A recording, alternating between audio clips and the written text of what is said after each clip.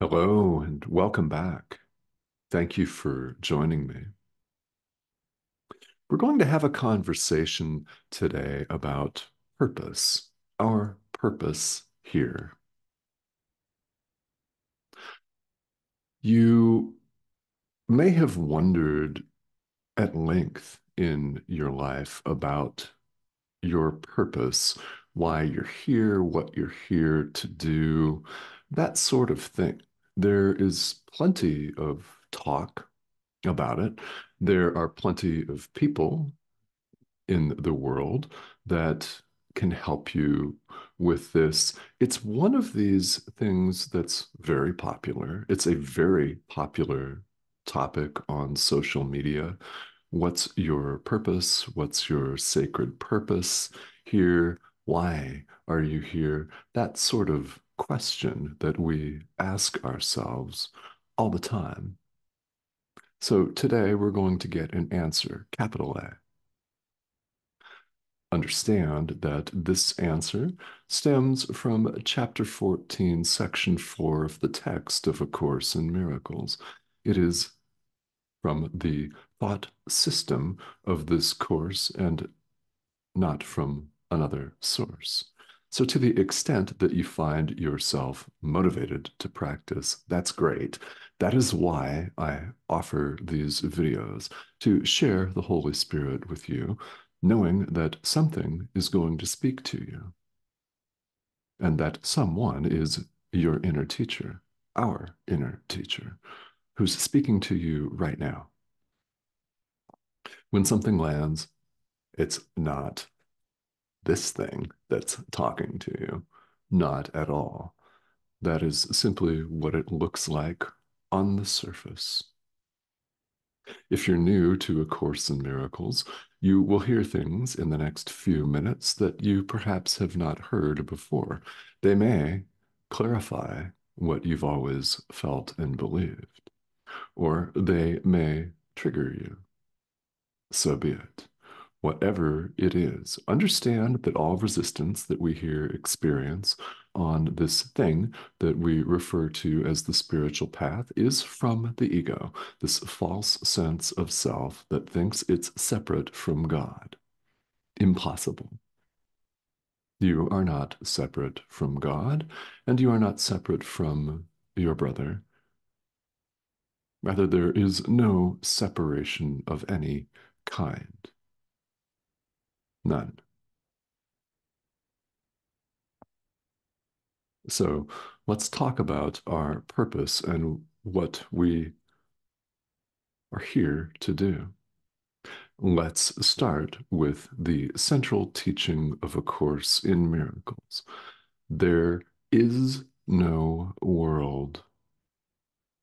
You're not here.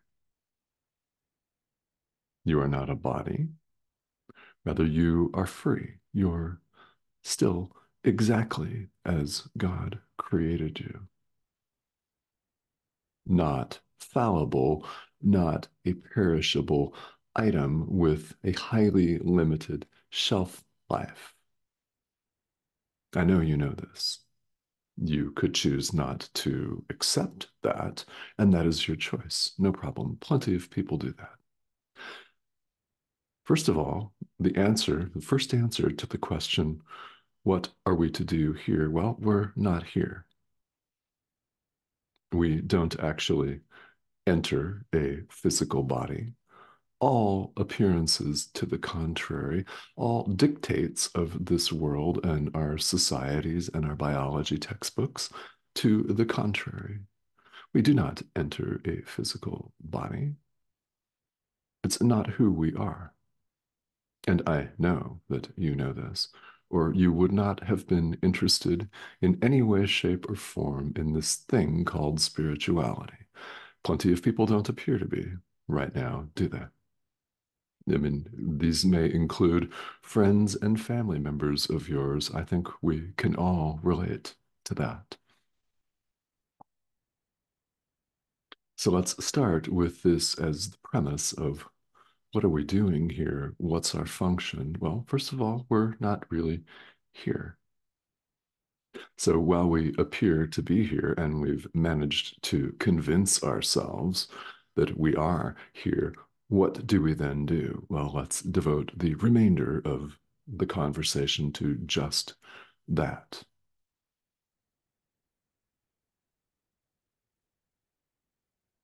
The practicality of this course is paramount.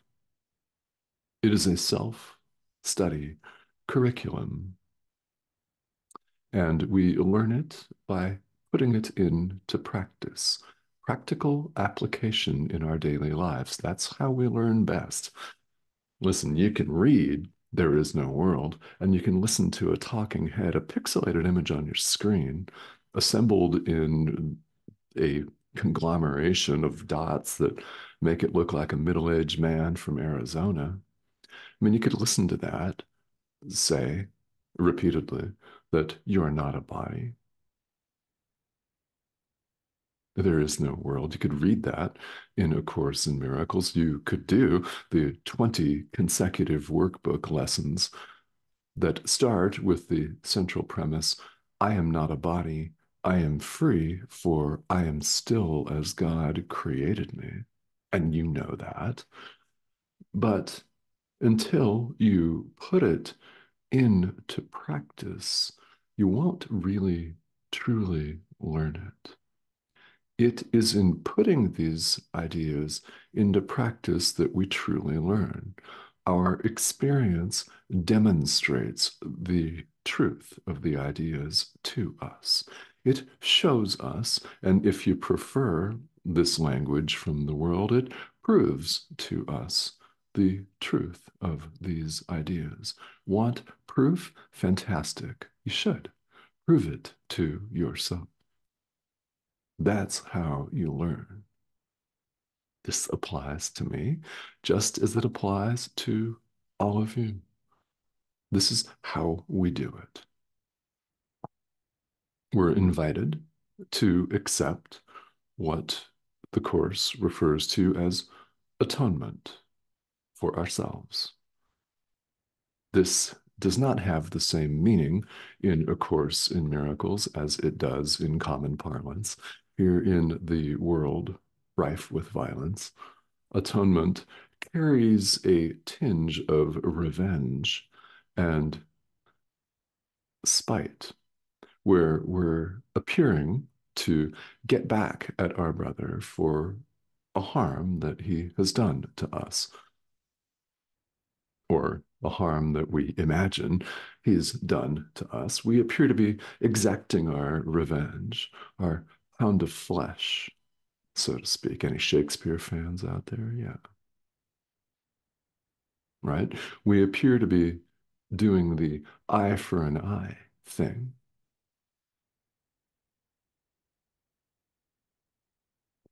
And as we do this, our mind is most unforgiving.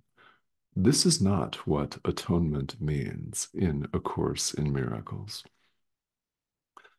To accept what we refer to as atonement for ourselves, we accept our inner teacher's correction, the correction stemming from the Holy Spirit.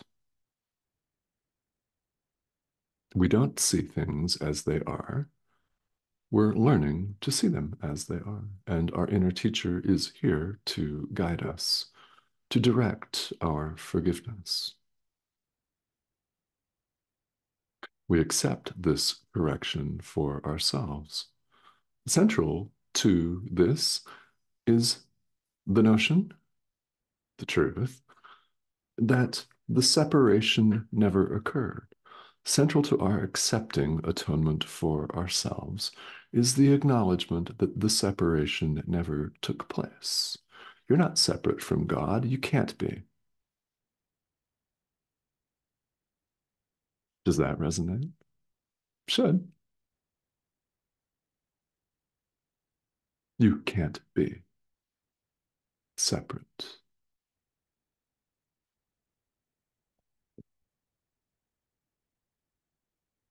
God, the Creator, gives Himself, only Himself. That's all that really is. So, of course, that's all He gives.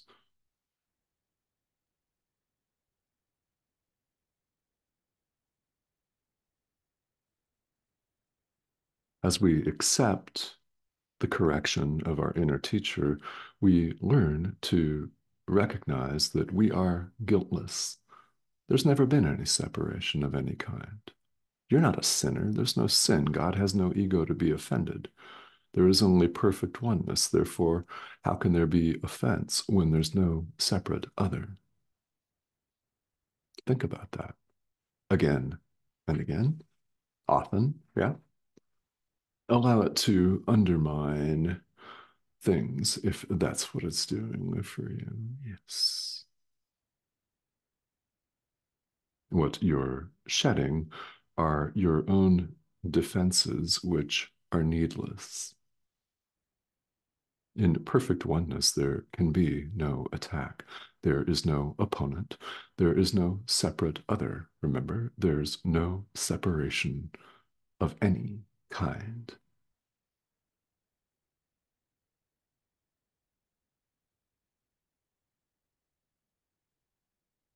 So, here in the world where we appear to be harming each other left and right, we learn under the guidance of our inner teacher to perceive our brother's guiltlessness. We forgive him. We acknowledge that there's never been any separation of any kind. As we share the Holy Spirit with our brother in this way, as we extend love, he returns it. We recognize ourselves. Yeah, of course. Our brother is ourself. Your brother is you. He's not your cousin. He's not your related blood relative. He's you. Brother is simply a term that we use here in the world with our symbology of language. We learn to recognize our brother's guiltlessness. And in that, we recognize our own. We extend love. This is the perceptual counterpart of creating in heaven, which is what God does. He extends himself. Here, while we appear to be here in the world, we learn to forgive.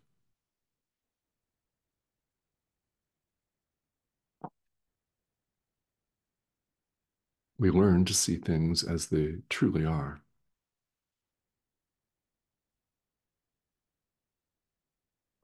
So we're already forgiven. We don't need to ask to be forgiven. Rather, we should ask to learn to forgive. No, learn how to forgive.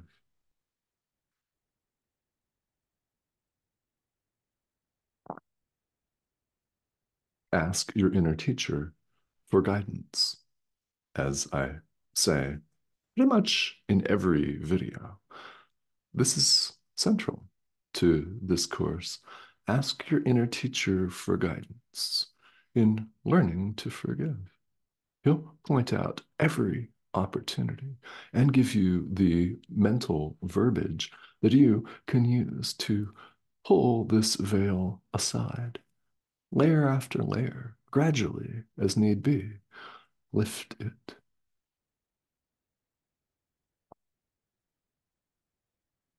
Atonement, the correction of our inner teacher, becomes visible to those who use it.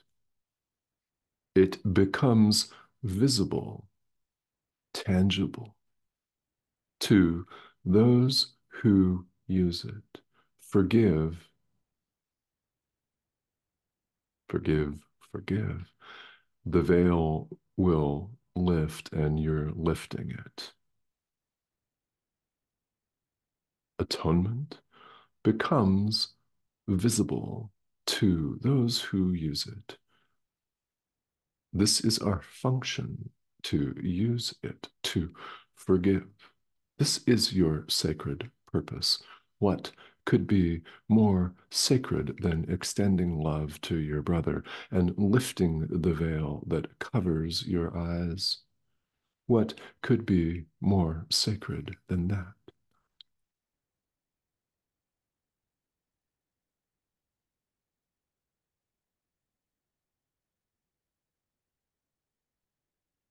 This is our function, to forgive, to extend love to our brother, and in so doing, awaken.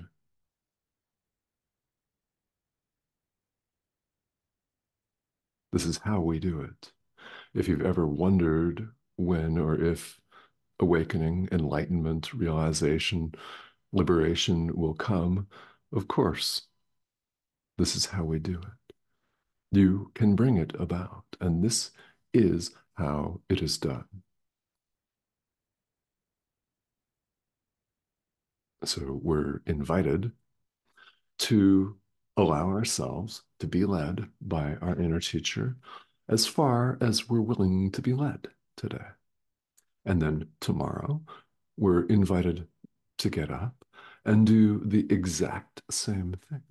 Allow yourself to be led and guided as far as you're willing to allow yourself to be led today. For you, that may look very differently from someone else. And perhaps you feel that, yeah, I'm not really ready. Okay, that's fine. Allow yourself to be led, guided as far along the path as you're willing today to go. Nothing, in fact, could be simpler than that, because the truth that applies to all of us is that until we fulfill our function in the world, we will feel guilt. It is from failure to fulfill our function. That's where guilt will seem to arise from. So when we fulfill our function, the world looks differently.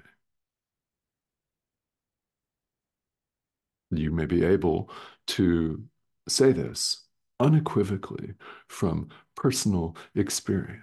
Exactly. That's how we do it, isn't it?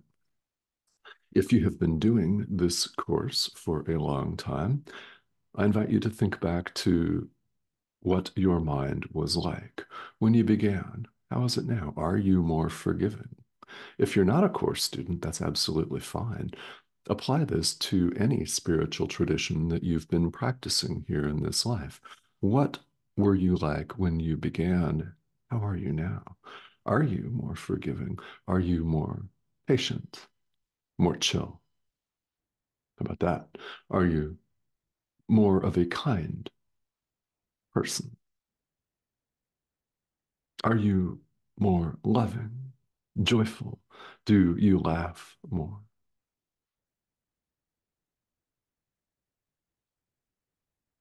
Atonement is made visible to those who use it.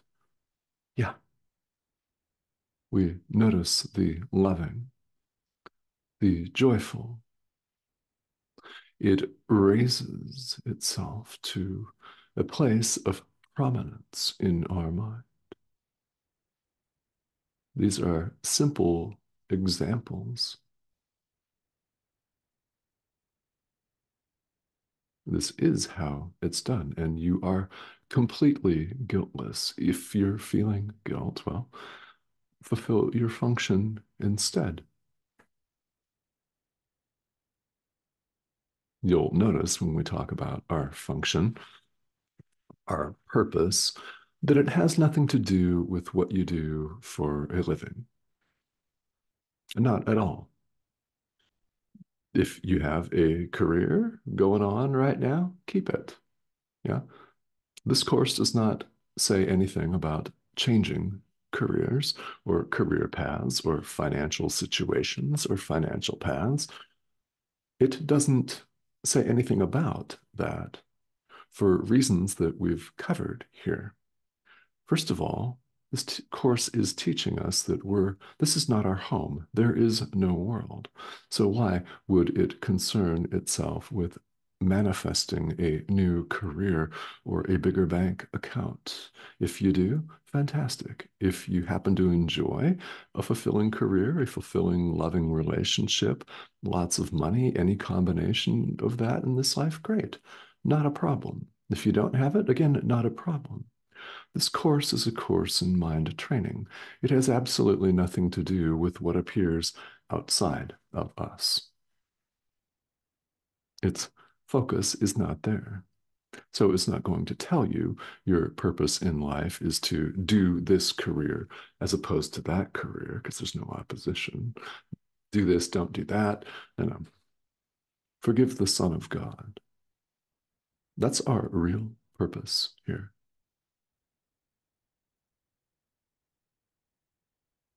So this course is, well, it's a little different from all of those other traditions and modalities. Now, understand that this does not make it superior. Remember, there is no difference of any kind. So there is no gradation or hierarchy of superior to inferior. God is the creator. That's the only thing that would even approach that. But you're not inferior to him, nor are you separate from him. Not a one of us is, because God extends himself. Like extends, like extends, like. As we just talked about a few minutes ago, God shares himself with you always.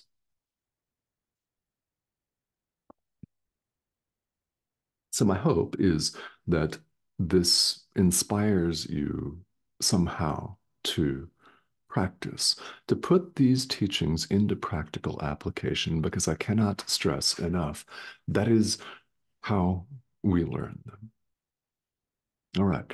So, with all of these deep teachings, questions are bound to arise. That, in fact, is an integral part of the spiritual path. So I want to invite you to ask questions here in this discussion forum in YouTube if you've got them. There is no such thing as a dumb question. There is no such thing as a question that's too basic, too beginnerish. In fact, if you have one of those and you're afraid to ask it, that's the question you should be asking. And I'll tell you why. Number one, you can help yourself by asking, and you can help people all over the world, including long-time veterans of this course who have been studying and practicing this material for 20 or 30 years.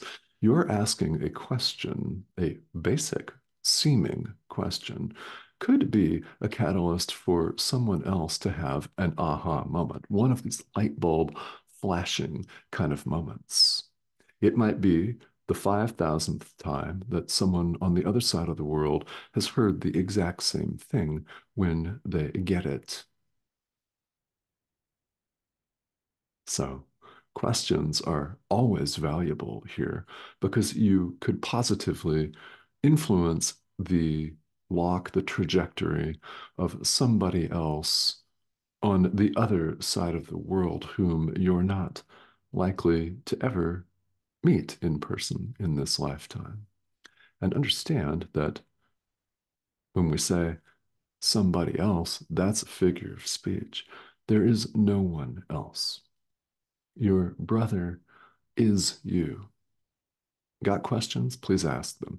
If you've not yet subscribed, please do that as well. These teachings are very deep, and well, they're so we can awaken, which is what we all want. We all want the peace of God, whether we choose to acknowledge it or not. It's what we all want. It's why we're interested in spirituality. So if you are interested in this course, please go ahead and subscribe. This is the prompt here in the corner of your screen. Just go ahead and click that arrow and join us. Thank you to all of you who have recently joined us. This community is growing. It's international. So I very much appreciate your being here. And more than anything else, I thank you for your dedication and commitment to practice, because that is hands down, the highest and best offering that you could ever give anyone, anywhere. There is nothing that even comes close to that. All right. So thank you for joining me. Questions, if you've got them.